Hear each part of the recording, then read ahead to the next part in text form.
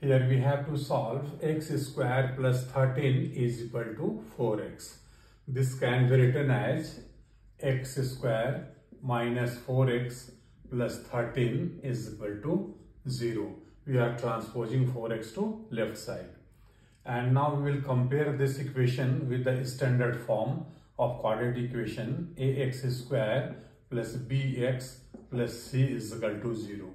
By comparing these two equations, we are getting a is equal to 1, b is equal to minus 4 and c is equal to 13.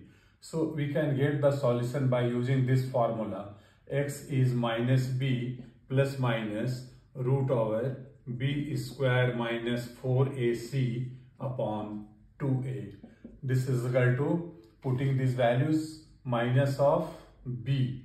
So b is minus 4 plus minus root over b square minus 4 square minus 4 into a is 1 into c is 13 divided by 2a. So 2 into 1.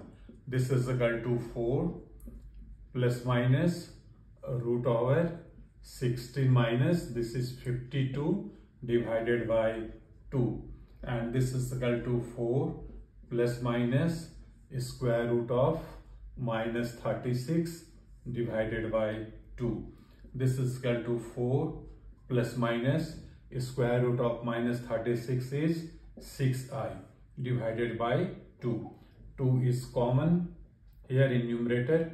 So 2 plus minus 3i upon 2.